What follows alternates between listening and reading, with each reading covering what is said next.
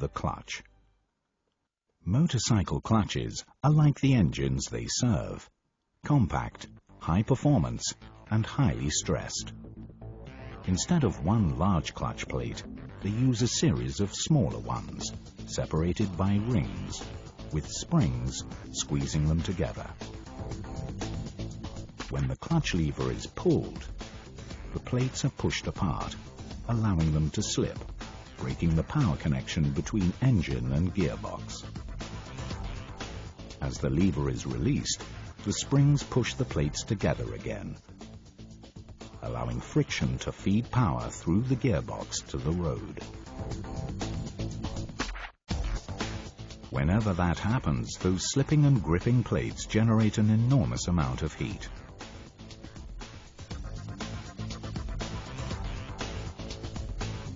So the primary purpose of the oil here is to cool the clutch and to prevent the bending and burning that would otherwise damage the rings and plates. It's a delicate balancing act between friction and slip, with the oil caught in the middle.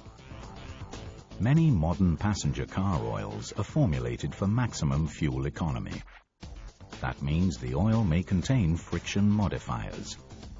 These additives form a low friction film between the oil itself and the plate and ring surfaces.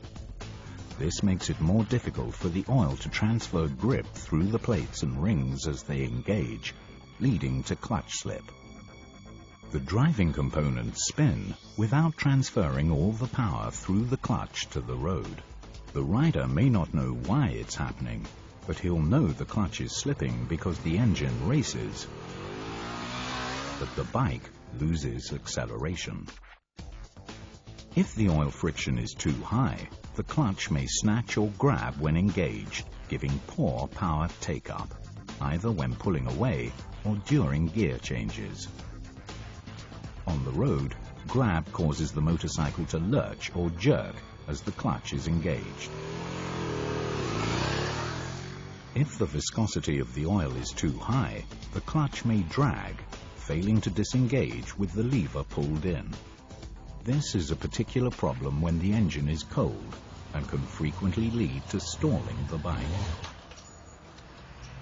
Proper clutch operation is vital for ultimate control and a smooth ride. And that all depends on careful oil selection.